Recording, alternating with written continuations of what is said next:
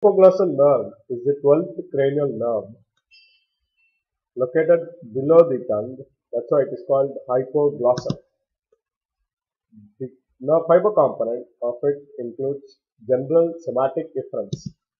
It supplies all intrinsic and most of extrinsic muscles of the tongue. Hypoglossal nucleus is located close to midline in the lower part of the fourth ventricle in medulla oblongata. It receives ipsilateral and contralateral innervation from cerebral cortex. Those fibers which are going to genoglossus receives predominantly contralateral innervation.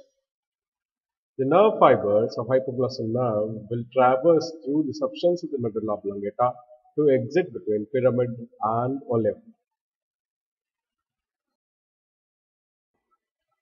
Hypoglossal nerve exit cranial fossa in hypoglossal canal. It lies between internal jugular vein and internal carotid artery. It runs all the way down up to posterior belly of digastric.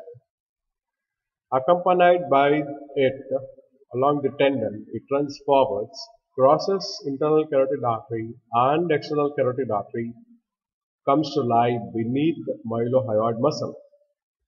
From there, it supplies the tongue by various branches and responsible for all the movements and shape of the tongue.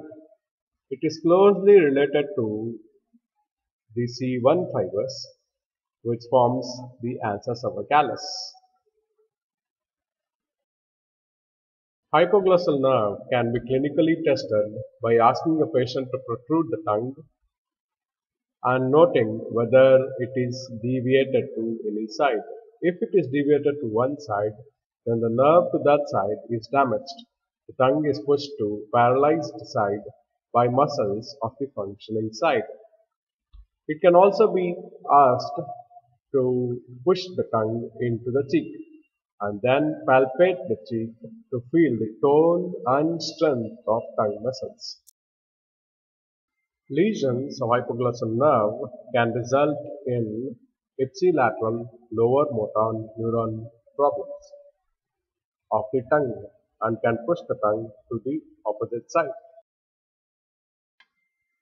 Thanks for listening. We shall see you in the classroom.